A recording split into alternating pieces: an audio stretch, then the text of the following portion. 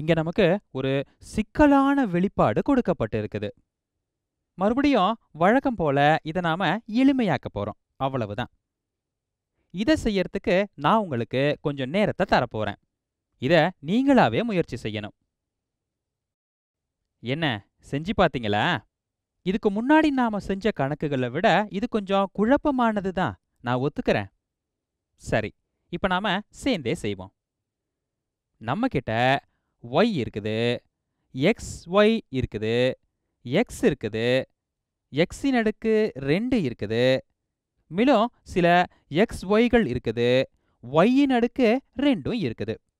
இப்ப இங்க y இருக்குது, இங்க மேலும் ஒரு y இருக்குது. நீங்க இந்த 3y மற்றும் 4xy அப்படிங்கிறத கூட்ட கூட நினைச்சுக்கலாம். ஏன்னா இங்க y மற்றும் y இருக்குது இல்லையா? ஆனா இதுல ரொம்ப முக்கியமானது என்ன தெரியுமா? y மற்றும் xy அப்படிங்கிறது வெவ்வேறு வகைகளை சேர்ந்ததாச்சே. இவைகளை நாம எண்கள் அப்படின்னு நினைச்சுக்குவோம். y அப்படிங்கிறது 3 அப்படின்னா x அப்படிங்கிறது 2, xy அப்படிங்கிறது 6ன்னு ஆயிடும். y அப்படிங்கிறதும் y இன் அடுக்கு 2 அப்படிங்கிறதும் வெவ்வேறு, அது ரெண்டும் ஒன்று கிடையாது. மறுபடியும் y அப்படிங்கிறது 3 அப்படின்னு எடுத்துக்கிட்டிங்கன்னா y இன் அடுக்கு 2 அப்படிங்கிறது 9ன்னு ஆயிடும். ஒரே எழுத்தா இருந்தாலும் இவை ரெண்டுமே வெவ்வேறானது. இதனை கூட்டல் இல்லைன்னா கழித்தல் செய்ய முடியாது. y அப்படிங்கிறது வேற, y இன் அடுக்கு 2 அப்படிங்கிறது வேற, xy அப்படிங்கிறதும் வெவ்வேறு. இதனை வச்சுக்கிட்டு நாம இதை எளிமையாக்க முயற்சிக்கணும்.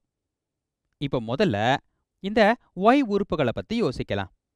இங்க குறை எண் 3y இருக்குது, மேலும் y உறுப்புகள் இருக்குதா? இதோ இருக்குது பாருங்க. இங்க 2y இருக்குது. இதை நான் கீழே எடுத்து எழுதிக்கிறேன். குறை எண் 3y கூட்டல் 2y. சரி, நாம அடுத்த உறுப்பையும் பார்த்துடுவோம். அடுத்த உறுப்பு xy. அப்படின்னா xy உறுப்புகள் எங்க இருக்குன்னு பார்ப்போம். இதோ இங்க 4xy இருக்குது. இதனை நான் கீழே எடுத்து எழுதிக்கிறேன். கூட்டல் 4xy, அப்புறமா குறை எண் 4xy இங்க இருக்குது.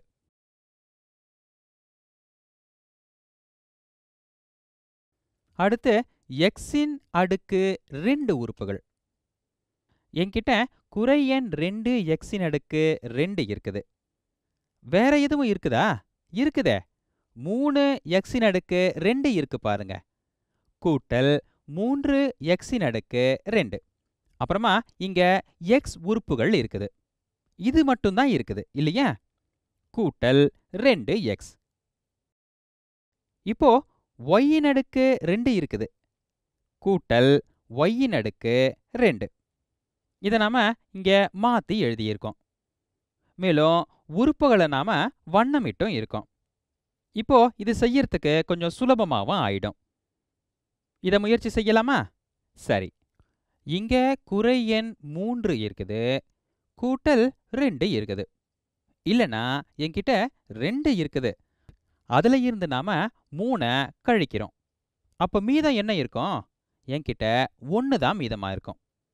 இதனை நான் குறை எண் 1y அப்படின்னு எழுதலாம், இல்லைன்னா குறை y அப்படின்னு கூட எழுதலாம். இதையே வேற வழியில சொல்லணும்னா இதனை இதோட குணகம் என்ன? அது குறை எண் 3. இதோட குணகம் என்ன? அது 2. இவை ரெண்டுமே y உறுப்புகள், xy உறுப்புகள் கிடையாது. இப்போ குறை எண் 3 கூட்டல் 2 அப்படிங்கிறது குறை எண் 1, இல்லைன்னா குறை 1y, அப்படி இல்லைன்னா குறை yன்னு எழுதலாம். இது இந்த மாதிரி எளிமைப்பட்டு இருக்குது. இப்போ இந்த xy உறுப்புகளை பார்ப்போம். என்கிட்ட 4 இருக்குது. 4xy, அதுல 4xy நீக்கணும். அப்போ மீதமா என்ன இருக்கும்? என்கிட்ட எந்த xyயுமே இருக்காது. இல்லைன்னா இதோட குணகங்களை கூட்டுவான். 4 கூட்டல் குறை எண் 4ங்கிறது 0xy தானே. அப்போ இந்த ரெண்டும் நீக்கப்பட்டுடும். அதுக்கப்புறம் இதனை 0xy அப்படின்னு எழுதலாம். ஆனா அதை எழுத தேவையில்லைன்னு நான் நினைக்கிறேன். இங்க எக்ஸின் அடுக்கு 2 இருக்குது. குறை எண் 2 கூட்டல் 3 சமம் 1. இல்லனா இதனை 3x அடுக்கு 2 இருக்குது. அதுல 2 நீக்கிட்டோம். அப்ப மீதமா 1x அடுக்கு 2 தானே இருக்கும். அப்படின்னா இது 1x அடுக்கு 2. இல்லனா இதனை xின் அடுக்கு 2ன்னு எழுதலாம். கூட்டல் x அடுக்கு 2. மீதமா கூட்டல் 2x கூட்டல் yன் அடுக்கு 2. அவ்வளவுதான். இதையே வேற வரிசையில செஞ்சா கூட உங்களுக்கு இந்த விடை தான் கிடைச்சிருக்கும். ஆனா இங்க வரிசை முக்கியமே கிடையாது. இதை எளிமையாக்கி 4 உறுப்புகள் ஆக்கிறது தான் இங்க ரொம்ப முக்கியம். அதை நாம அழகா செஞ்சிட்டோம்.